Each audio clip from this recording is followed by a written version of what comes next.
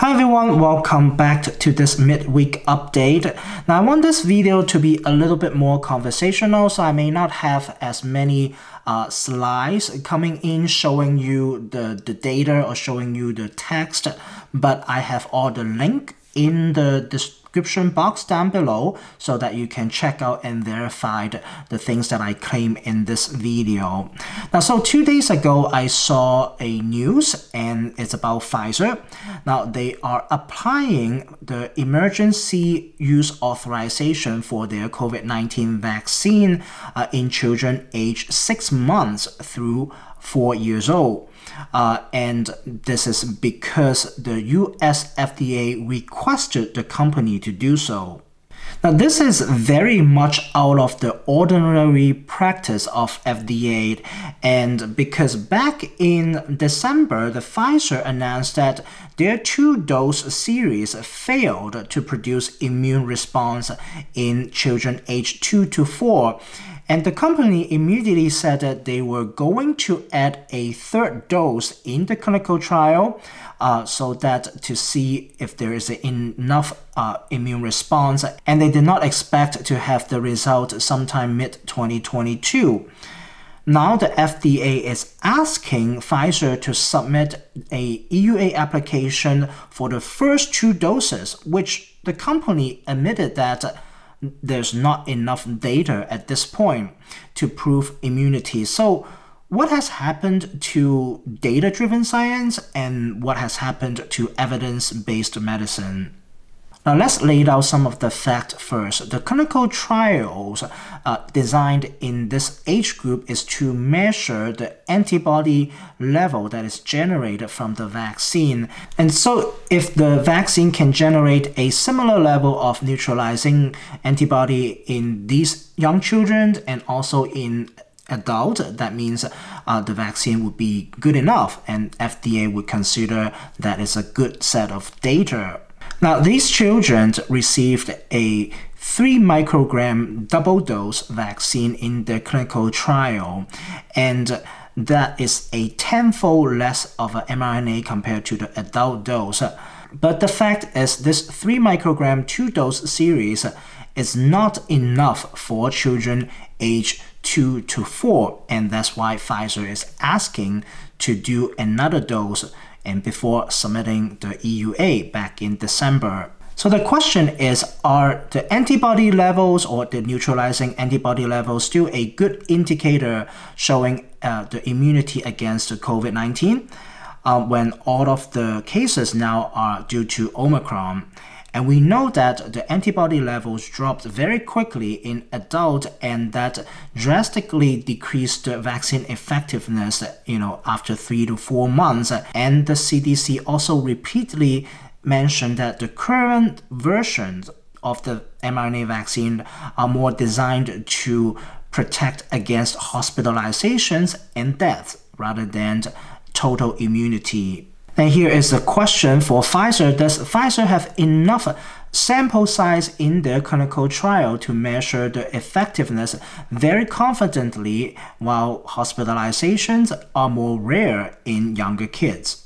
Now, trying to authorize 2 doses that doesn't work well enough means the FDA is expecting the 3rd dose is going to work like a charm.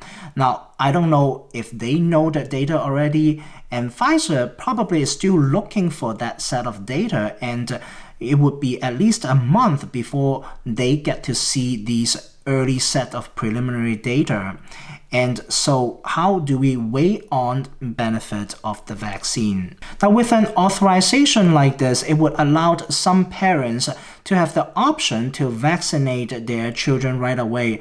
And it is good to have options for these eager parents, which is about 31% according to one of the latest surveyed. Now, while these parents would be very happy, to give the vaccine to their children, The lack of robust vaccine benefit data is also likely to send a different signal to the rest of the parents, and most parents like myself are very cautious about benefit of the COVID vaccine in children, and I doubt the lack of evidence will generate a lot of interest in parents and, or maybe worse, creating a lot of hesitancies in this case. Now, in the health science schools in the US, like the pharmacy students, the medical students, the nursing students, we all learned to how to examine clinical trial data during our school time. And one of the terms we used to measure these effectiveness is called the number needed to treat. Okay, number needed to treat to prevent one case of disease, or in our discussion here is the number needed to vaccinate to prevent one infection or to prevent one hospitalization.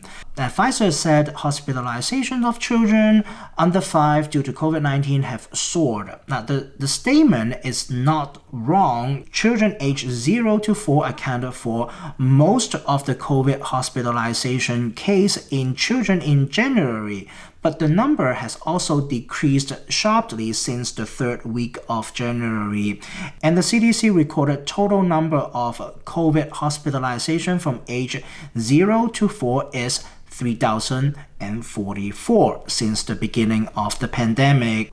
Can Pfizer or FDA tell us how many kids in this age group we need to vaccinate to prevent one hospitalization? Now, there are just so many questions just purely based on science, and we have been told to trust the science in this process, and now they're not showing us enough science. To wrap up this video, I want to be very clear. I am fully supportive of a safe and effective COVID-19 vaccine for our youngest children, but we need solid evidence to support that decision. So far, we don't know what the evidence is, and I hope to see that in their discussion coming up on February 15th. Now, not all of us can make a decision based on faith, and in particular, to have faith in Pfizer, who doesn't have a good track record, would be near impossible or very, very, very difficult.